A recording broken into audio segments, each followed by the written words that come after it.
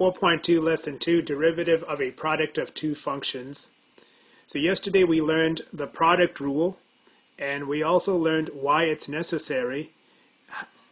We saw that it was needed to find the derivative, the correct derivative of a product of two differentiable functions. So you need to remember the product rule, and you need to be able to use the product rule to find the derivative of a product of two functions. So we will look at some additional examples in today's lesson. So what is the product rule? If you have a product of two differentiable functions u and v, then the derivative of the product can be found. Y represents the product u times v. So y prime can be found by finding the derivative of the first function and multiplying it by the second function and adding to that the first function multiplied by the derivative of the second function. Verbally, the product rule says to find the derivative of the product of the two differentiable functions, you find the derivative of the first, multiply it by the second, and add to that the first function multiplied by the derivative of the second. Here's our first example. It is similar to numbers 9 through 12 from your homework tonight. Differentiate and simplify. So what you see here is a product of two differentiable functions. So this is our first function, and this is our second function. So using the product rule to find y prime, you need to find the derivative of the first function. So you find the derivative with respect to x of 5x plus 3 to the fourth, and multiply it by the second function, and you add to that the first function multiplied by the derivative of the second function.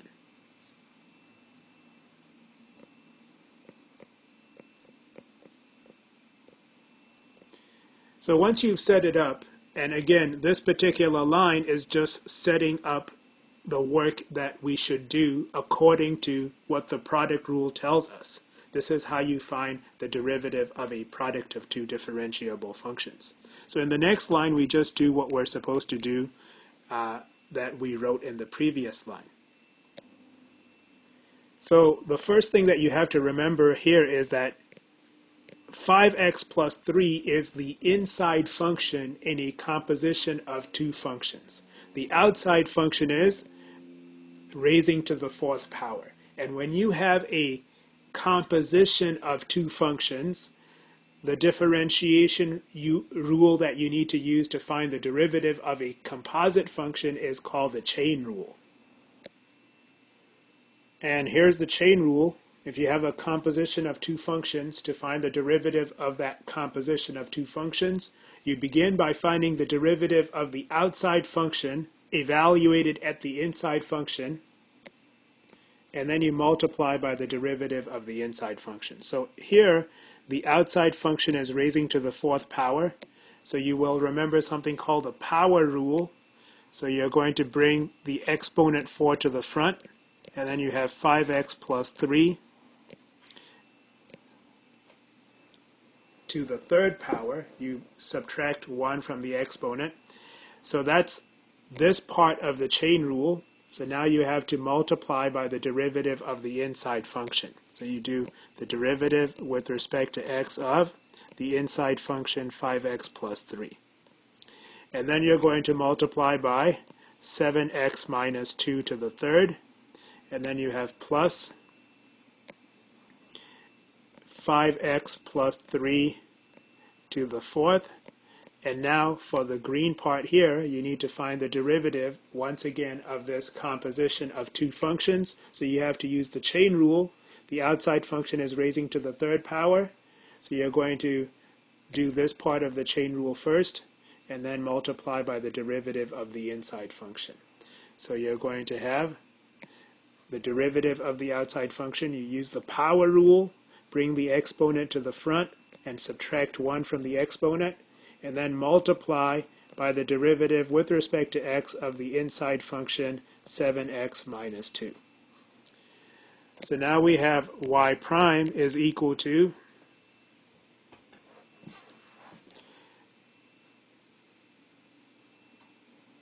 what is this derivative? The derivative of 5x with respect to x is 5, and the derivative of 3 with respect to x is 0. The derivative of a constant is 0, so you have 5 plus 0 for the derivative of the inside function. 5 plus 0 is 5. So the part that I circled in black is 5. 4 times 5 is 20, so I write 20, and then I have 5x plus 3 to the third, and then I have 7x minus 2 to the third.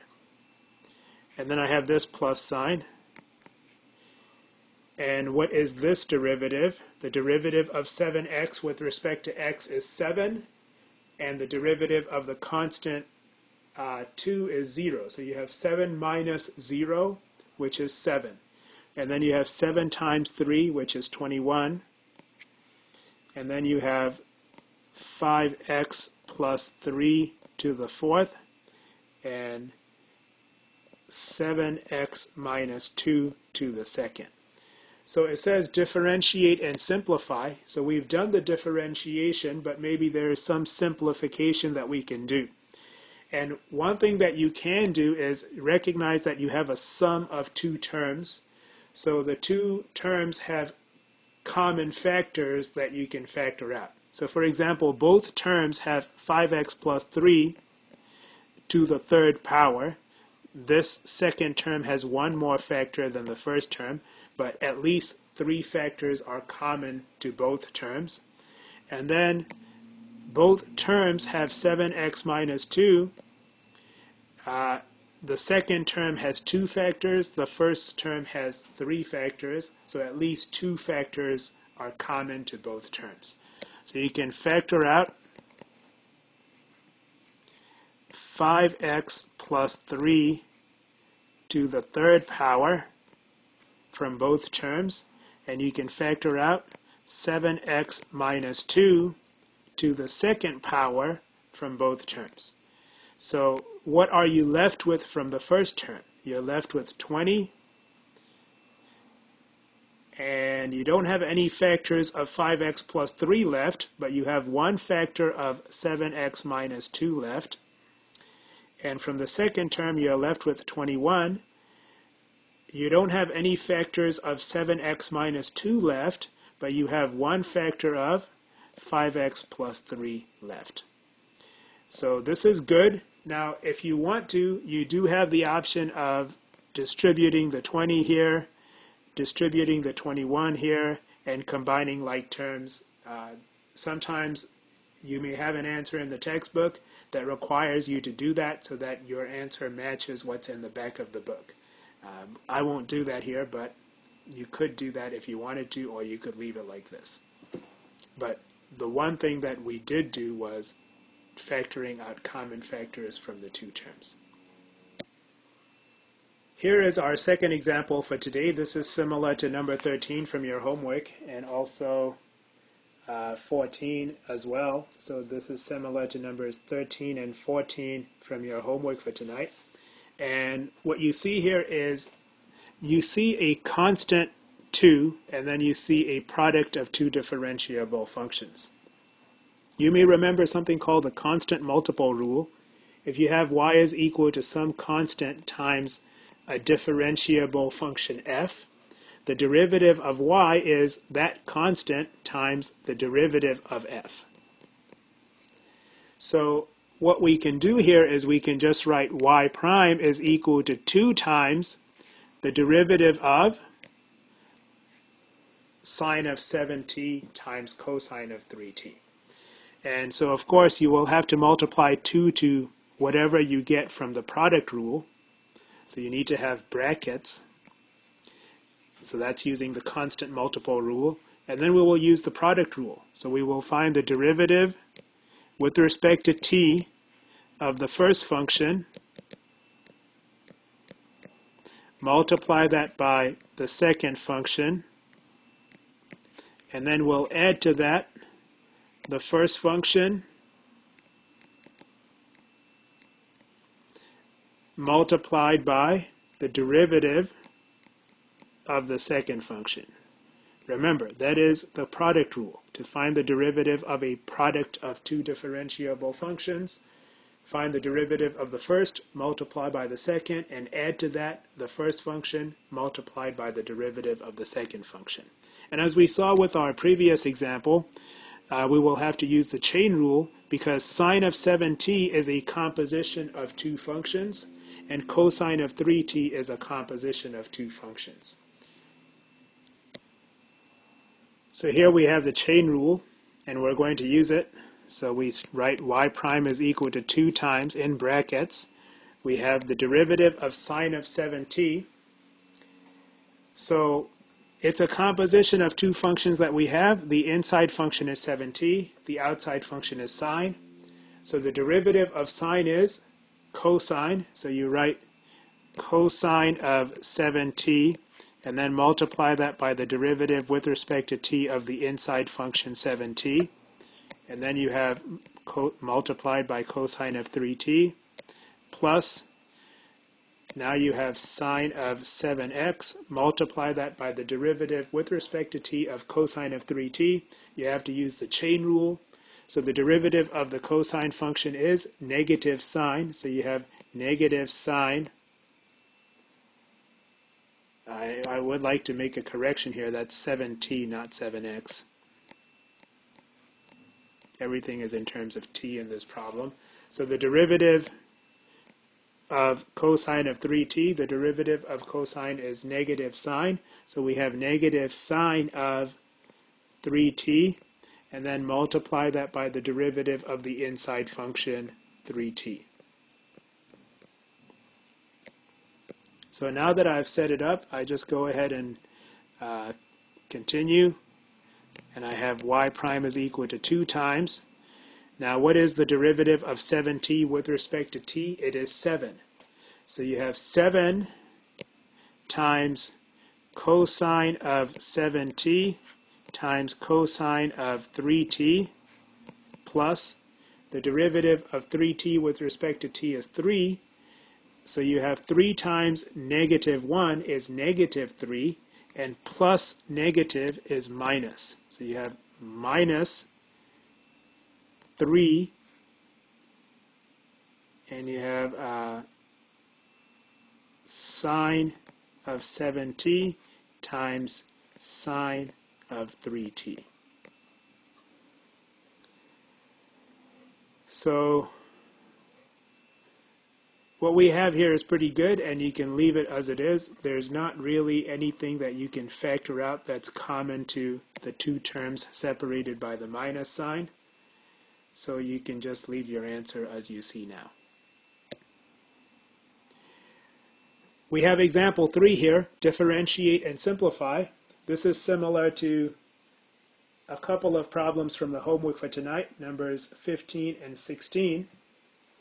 And the one thing that you really need to understand about this is you do not have a product of sine and cosine. Instead, you have a composition of the sine function and the function 5 times cosine of x. So this is a problem where you do not use the product rule because you do not have a product. You have a composition of two functions, so the appropriate rule to apply here is the chain rule. So here we have the chain rule, and we're going to apply that here. We have a composition of two functions where the outside function is sine, and the inside function is 5 times cosine of x. So to find the derivative of this composite function, we use the chain rule, not the product rule, because we don't have a product here.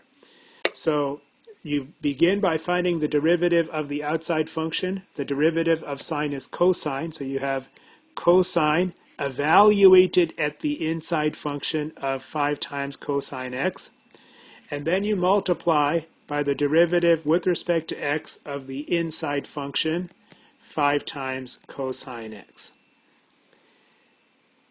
So you write y prime is equal to cosine of 5 times cosine x, and the derivative of the inside function. Now you have a constant multiple here, so you use the constant multiple rule. So you will do 5 times the derivative of cosine x. The derivative of cosine x is, of course, negative sine x. So you have negative 5 times sine x. So you can write that out front if you prefer. So you can write negative 5 times sine x first, and then you will have cosine of 5 times cosine x. And that's about as much as you can do for simplification here. We look at our last example for today, and this is similar to number 17 from your homework for tonight. And one thing that you've got to remember is notation. So when you see this, this means you are looking for the second derivative of y with respect to x. So you have to find the first derivative and then take the derivative of the first derivative. So if you look at the function y, it is a composition of not 2, but 3 functions. So you have to use the chain rule twice. So let's go ahead and remember the chain rule. So it may be helpful for you to understand how this function is composed of 3 functions. So the function y is equal to sine of e to the 3x is composed of 3 functions. The outside function is sine x, the middle function is e to the x, and the inside function is 3x. So you have y is equal to f of g of h of x, and I can show you that this is going to give you what we have for our problem. So we have y is equal to f of g of h of x. H of x is 3x. So y is equal to f of, what is the function g? It is to raise whatever input that we have. It is to exponentiate whatever input we have with base e. So we have f of g of 3x becomes e to the 3x. And then what is the function f? It is taking sine of whatever the input is. We have sine of e to the 3x. So that's what we have, and what we need to do is we need to find the derivative of this composition of 3 functions. And we will do that by using the chain rule, but we have to use it twice. So what does that mean? And this is just going to give us y prime. And once we find y prime, we have to differentiate that to get the second derivative. So we start with y is equal to sine of e to the 3x. So we will treat e to the 3x as our inside function, and we're going to use the chain rule. So we have y prime, the outside function is sine, the derivative of the outside function is cosine, so we have cosine of e to the 3x. And then the chain rule says multiply by the derivative with respect to x of the inside function, which is e to the 3x, which is, of course, a composition of 2 functions. So that's why we have to use the chain rule again in finding the derivative of e to the 3x. So we have y prime is equal to cosine of e to the 3x, and then you need to multiply that by the derivative of e to the 3x. The derivative of the exponential function e to the x is itself. So you have the derivative of the outside function, e to the 3x. Multiply that by the derivative of the inside function, 3x, which is, of course, 3. So that gives you y prime is equal to 3 times e to the 3x times cosine of e to the 3x. So to complete this problem, I need to find the derivative of y prime to get the second derivative of y with respect to x. And what you will see here is that y prime is a product. Now you have a constant multiple of 3, and then you have the product e to the 3x times cosine of e to the 3x. So you have to use different differentiation rules. So I can use the constant multiple rule and the product rule, and I will also have to use the chain rule. So I have to do all of that. So let's go ahead and find the second derivative of y.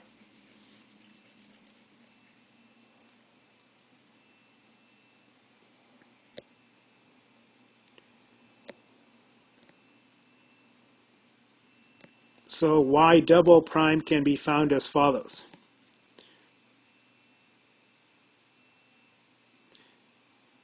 We will do 3 times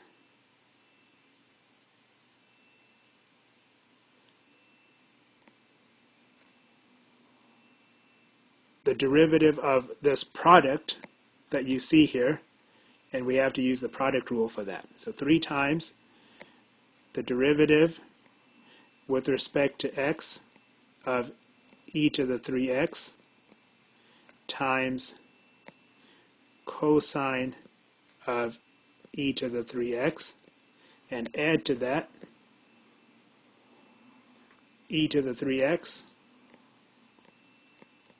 times the derivative with respect to x of cosine of e to the 3x.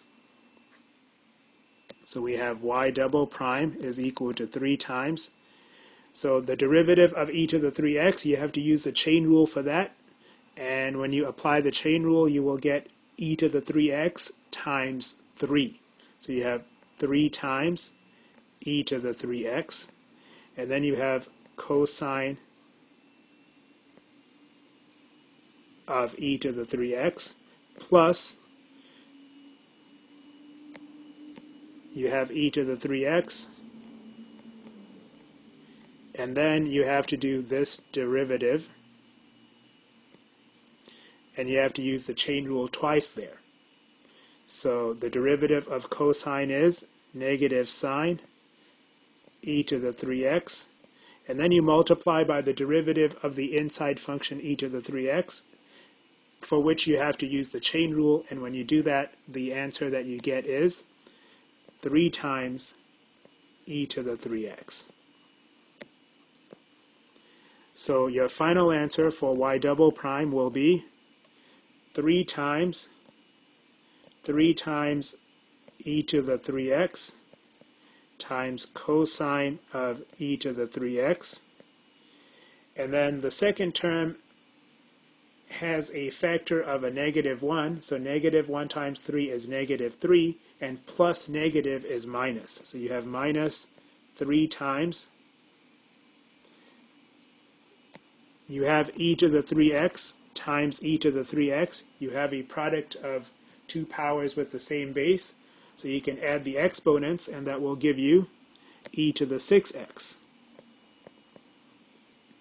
So you have minus 3 times e to the 6x times sine of e to the 3x. And that is going to be our second derivative.